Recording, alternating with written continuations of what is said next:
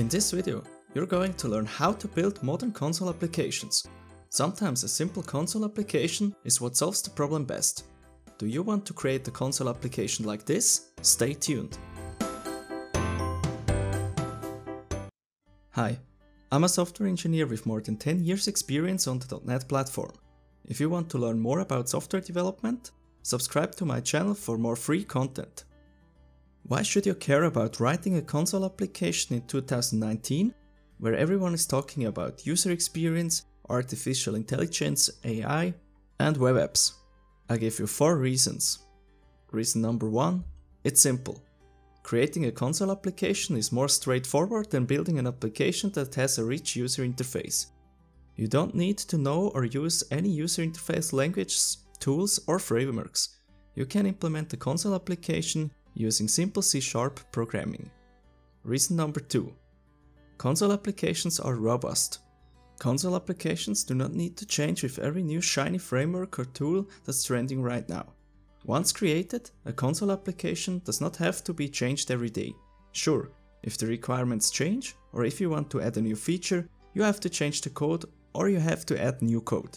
Usually, adding functionality to a user interface forces you to move things around and consider further changes to provide a great user experience. Reason number 3, low development cost. Creating a console application is much cheaper compared to an application including a user interface. There are a lot of questions if you want to build a good user experience for an application with a user interface. A console application provides a much simpler yet effective interface for the user. Reason number 4, console applications are great for automation. Nowadays, in the age of continuous integration and continuous deployment, automation has become very important. If you need to execute custom code, often console applications allow you to write the code you need in your favorite environment. Console applications can be executed from the command line by default, which allows for simple server-side automation. Let's take a look at the typical console application, which consists of 4 parts. Part 1. The parameter parsing. Usually, command line programs get executed with parameters.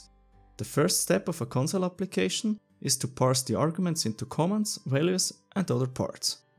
The user or the caller of a console application provides some information, like input data for the application.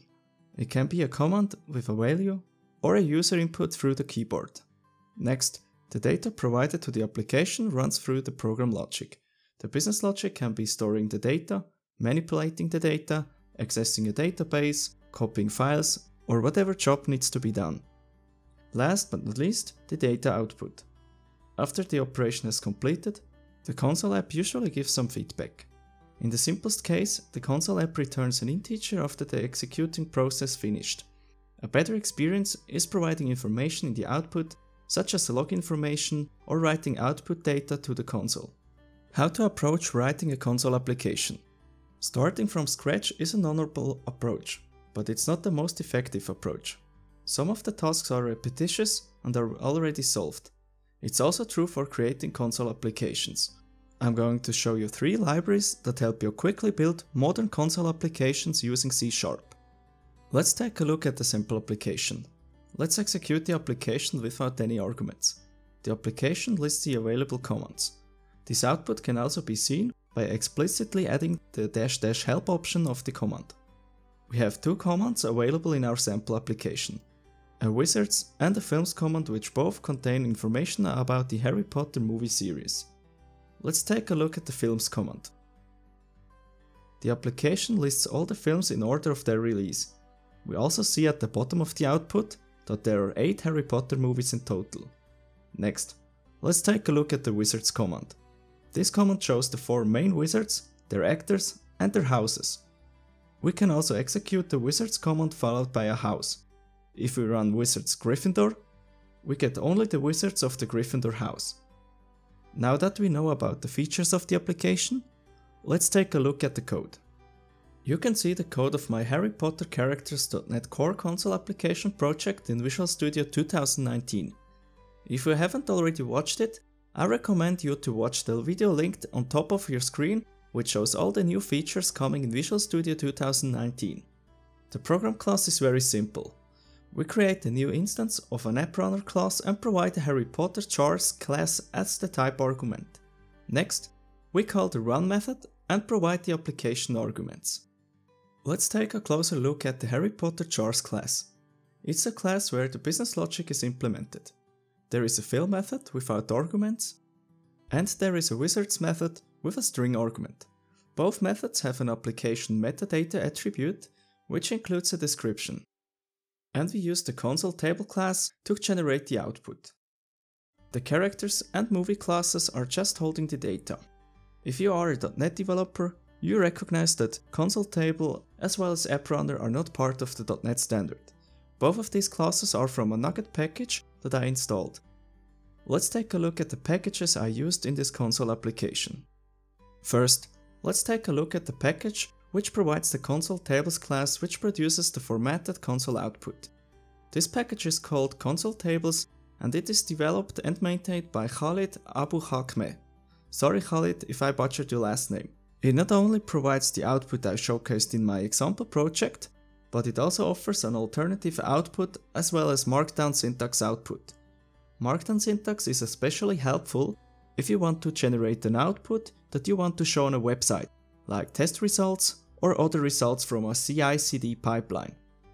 You can find a link to the GitHub repository in the video description below.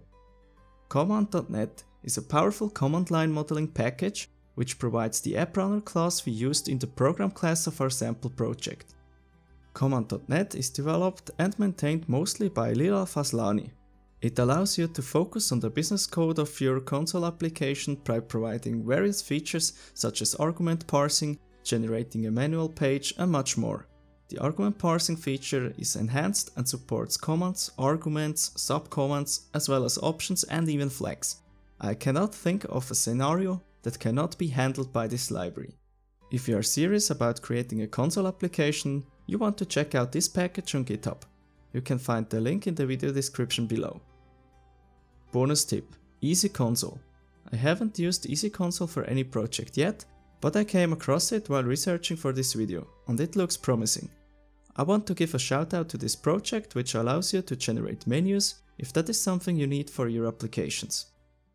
I hope you can leverage the knowledge you gained by watching this video to create your console applications faster and to provide a better experience to your users. If you know about other helpful console tools or packages, let me know in the comments below. Feel free to ask questions about this video in the comments, give me some feedback, and if you like this video, please hit the like button below and subscribe to the channel. It helps a lot. See you in the next.